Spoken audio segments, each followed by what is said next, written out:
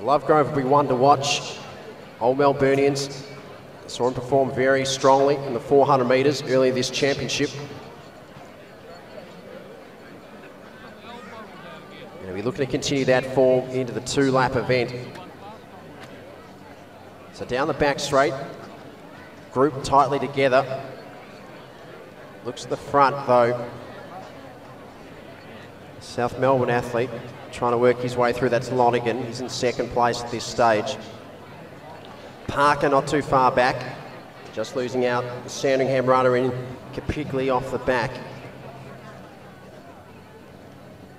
But the lead of the home stretch, it is Parker that holds that slight advantage. Happy to do the work at the front. Lonigan in behind him, the South Coast runner. And Baisha just behind him, biding his time. Was a strong performer at the recent country championships, along with the Wodonga athlete and Edward Penny.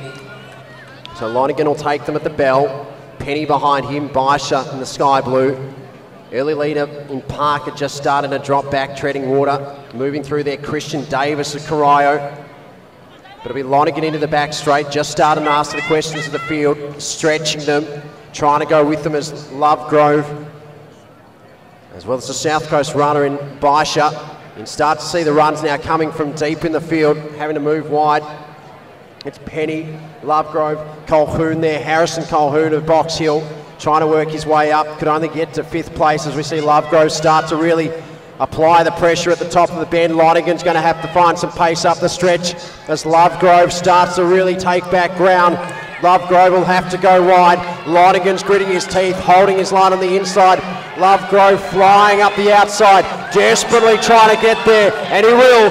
He'll take the win, 2:03. The winning time for Wazor Lovegrove ahead of Felix Lonigan. Back to Baisha for bronze.